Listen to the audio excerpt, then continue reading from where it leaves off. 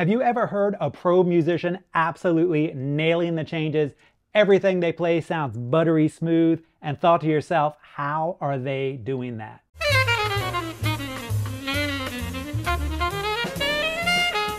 If so, then I have got some great news for you. In this tutorial, I am going to show you step by step how to master playing in between changes. I'm going to give you a step-by-step guide of what to practice and how to practice it so that you can very easily and smoothly transition in between chord changes just like the pro players. And what makes it even better is there is a free PDF download. So make sure you download the PDF. I have the link in the description below. Get that PDF so that you can follow along.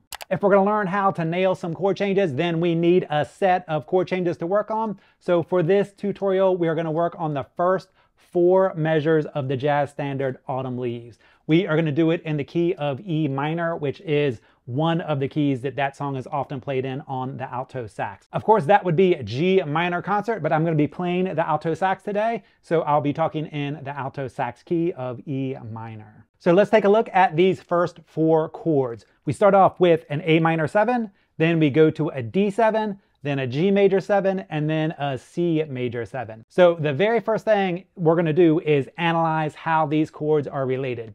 Chords are never random, so we need to figure out how they're related, and the easiest thing to do is look for some clues. The first clue that we're going to look for is a major 7 chord. We have 2 of them. So let's look at the first one, which is a G major 7.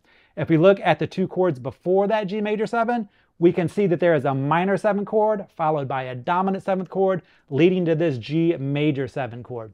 Whenever you have a minor 7 chord going to a dominant 7th chord going to a major 7th chord, there's a very good chance that it is a 2-5-1, and that is exactly what this is. We have A minor 7, which is the 2 of G. We have D7, which is the 5 of G, and then we have the G major 7, which of course is the 1 of G.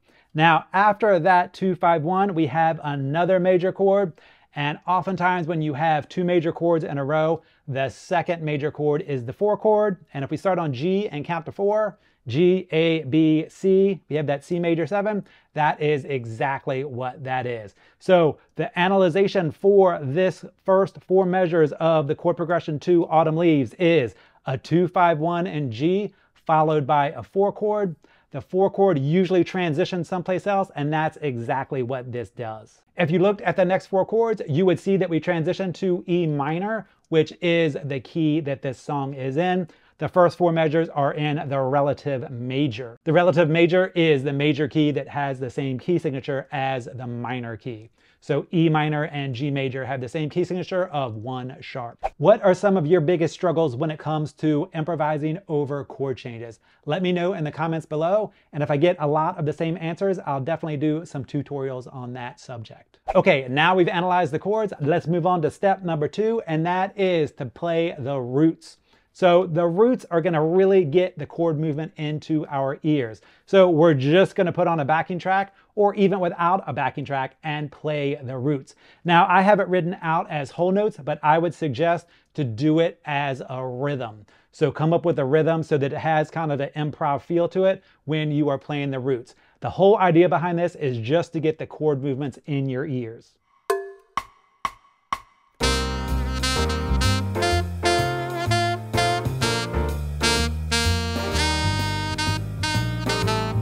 Now that you've got the roots and the chord movement in your ears, let's add some more information. So the thing about the root is it's very important because it's the root, but it doesn't give a whole bunch of information except for the root. And we have all different qualities of chords, all different kinds of chords, and the root doesn't change no matter what the quality of the chord is. So roots don't give us any extra information except what note the chord is starting on, what the root of the chord is. So your next step is going to be to do the exact same thing, but this time play 1 and 3, so firsts and thirds. Thirds give us a lot of information. That can tell us whether it's a major type chord, like a major 7 chord or a dominant 7th chord, or a minor type chord.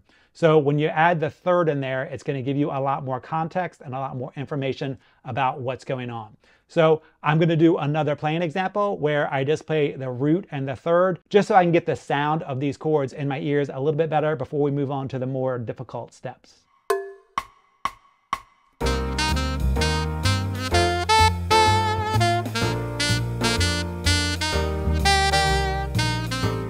If you haven't already, make sure you download the free PDF.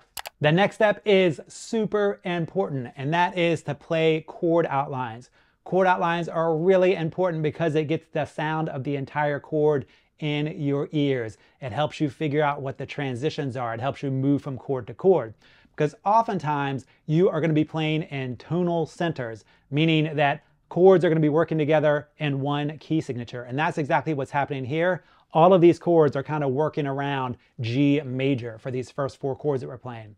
So all of the notes and all of the scales for the first four chords are the same notes. G, A, B, C, D, E, F sharp, G. We just have different chords or different chord tones in each of the chords. So you want to make sure that you are doing chord outlines so that you can get that sound of the chord movement in your ears. Because again, all the scales have the same notes. A Dorian minor has an F sharp, D7 has an F sharp, G major 7 has an F sharp, C major 7, the Lydian degree, also has an F sharp. So the way you're going to hear this chord movement is to really bring out the chord tones. The way to get the chord tones in your ears is to play chord outlines.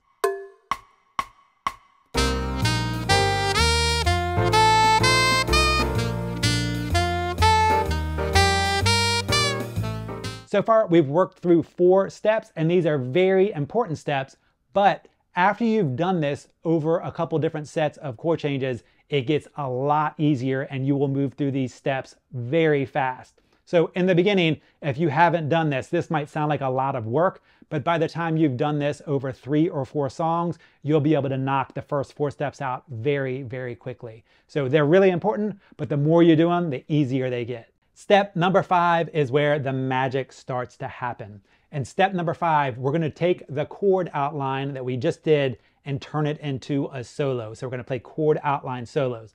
All that means is you're going to improvise a solo, but you're only going to use chord tones. So for the A minor 7, you're going to use A, C, E, and G. You can mix them up in any order and repeat them, but those are your 4 notes.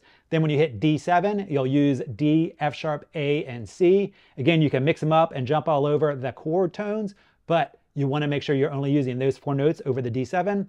Then when you hit the G major 7, G, B, D, F sharp, and then the same thing for the C major 7, C, E, G, B. So you're going to be playing an improvised solo only using chord tones, which means you can jump around in the chords and repeat notes. And one of the things that you're going to start to notice is that when you transition between certain chord tones, sometimes it's going to sound a lot better than others. Sometimes it's going to be buttery smooth, and sometimes it's going to feel like you're kind of jumping all over the place.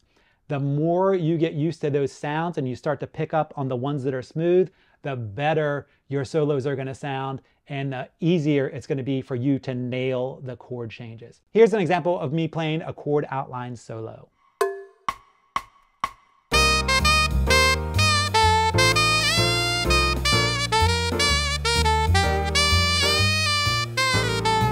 Now, I just did that example with a backing track, but I would suggest when you practice it, do it without a backing track and just keep repeating those 4 chords and play it over and over and get really comfortable with transitioning from one chord to the next. Once you're really comfortable with it, feel free to put on a backing track if you want, but the bulk of your practice should just be going from chord to chord without a track. Maybe put on a metronome if you want to really lock in your time and getting really comfortable moving from chord to chord. Because the more you practice this, the more you're going to start to hear the magic where all of this stuff starts to flow effortlessly. You're going to realize pretty quickly that some chord tones transition to other chord tones and sound a lot better. Some are way more smooth than others. So the more you work on this, the more you're going to hear that sound and start to figure out what makes the transition sound more smooth. If you're watching a tutorial about nailing the chord changes, then I'm guessing that you'd like to get a whole lot better at improvisation. If that's the case, then I'd like to invite you to come check me out at the Paddock Sax School. In my sax school, I have several courses dedicated to improv. They start off at the very, very beginning and take you through early advanced, where you will be improvising over complex chord changes. Along the way, I'll teach you how to make things up from scratch, how to turn scales into solos, how to read chord symbols, how to analyze chord symbols, how to break the rules so that your solos sound interesting, and just get you a really, really solid foundation when it comes to improvisation. So if that sounds like something you're looking for, then stop by the Scott Paddock Sax School. I'll put the link in the video description below. So this brings us to the secret sauce of voice leading. This is why pro musicians sound so good when they are soloing. Even though they might be using the same notes that you are, they are transitioning from chord to chord in a way that sounds really smooth and makes their solos flow really, really well.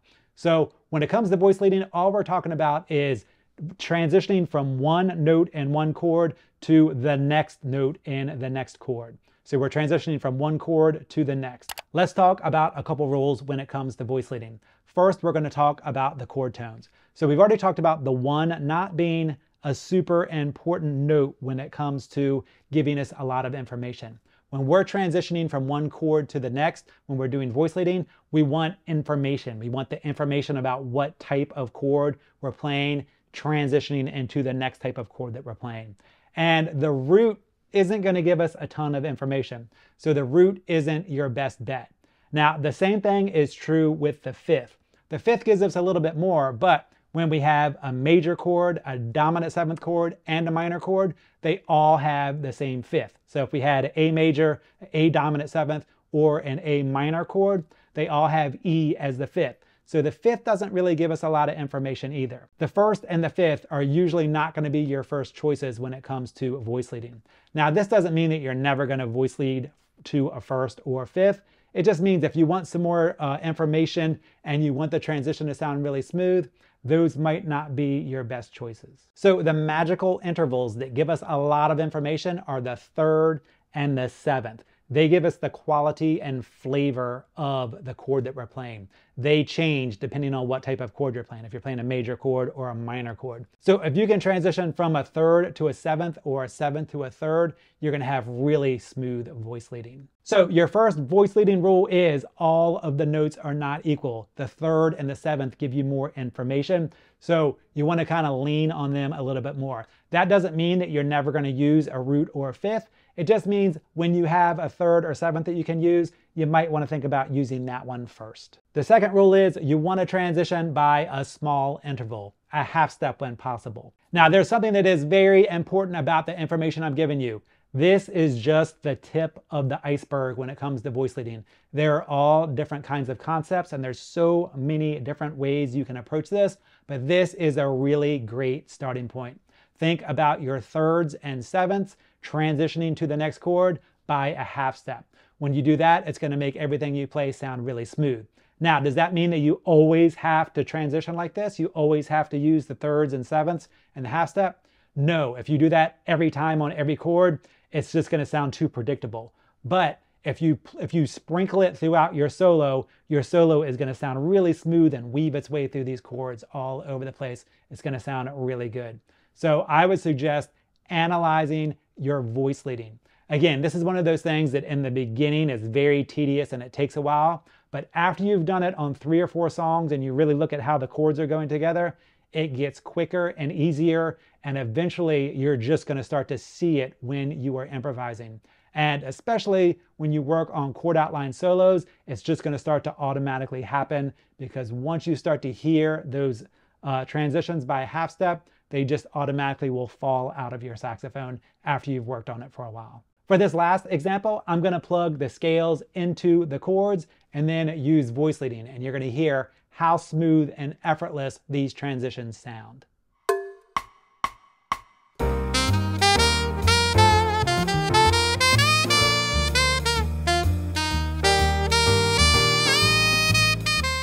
As you can hear, that sounds super smooth, super buttery. You can hear all of the chords and you can hear them effortlessly transition from one to the next.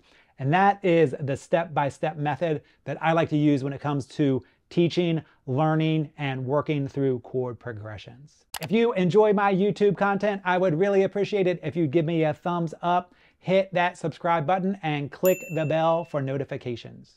Thanks for taking the time to check out this video. If you'd like to dive deeper into my saxophone world, come check me out at the Scott Paddock Sax School.